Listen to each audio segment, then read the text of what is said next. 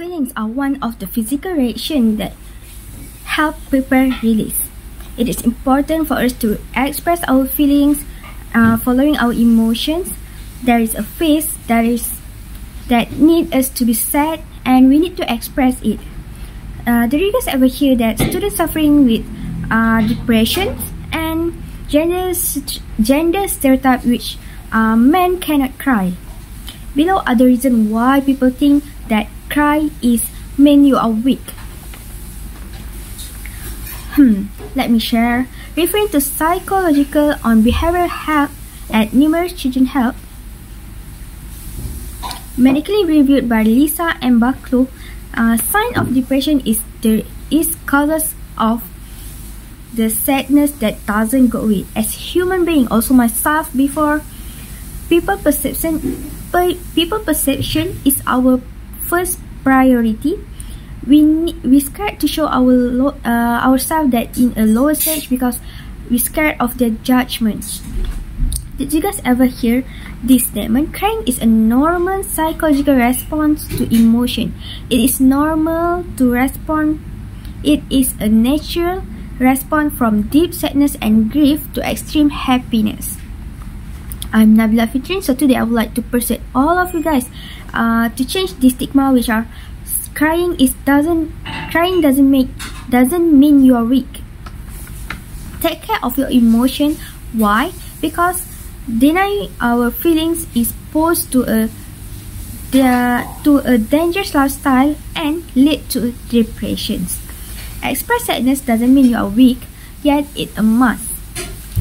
So the reason why people scared to show their emotion is gender stereotypes.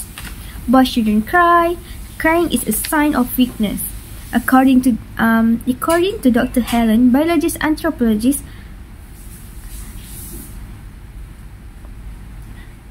to hide feelings and begin to anxiety, guilt, and hurt with silence, drive to unconscious emotions. In a long term, boys will self-medicate themselves with alcohol or drugs.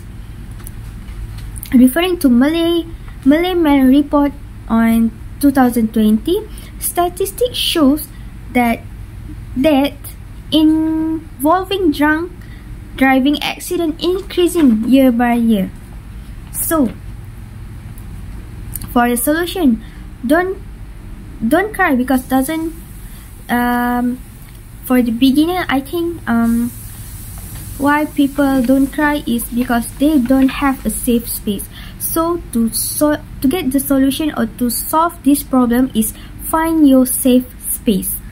So from my suggestion, I suggest you guys to go and find your own safe space. For example, go to the beach, so enjoying the natural, the blue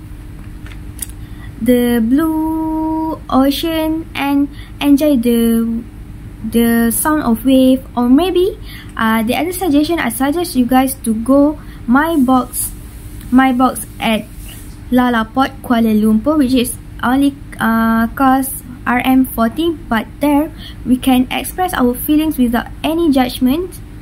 And so the safety there, they provide us a full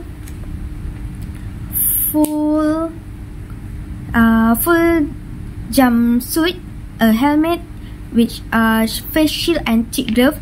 So the place is designed specifically to handle screams and beating, so we can completely let loose and go crazy there. And did you guys know that emotion can be the reason of happiness if you know how the important to validate your sadness? Actually, cry is a sign of strength. People who choose to cry is not easy, but who can express their sadness and feeling without any doubt was inspiring. Have you guys asked yourself why people normalize respond to tears with "shh, don't cry"? Inadvertently, we ask them to stop expressing feelings. So, in additional, from my research, from the parenting implication, right, written by Sue Lively on September 2018, said, just let your kid cry. Why? Because they are in a learning phase and they are still learning how to express themselves.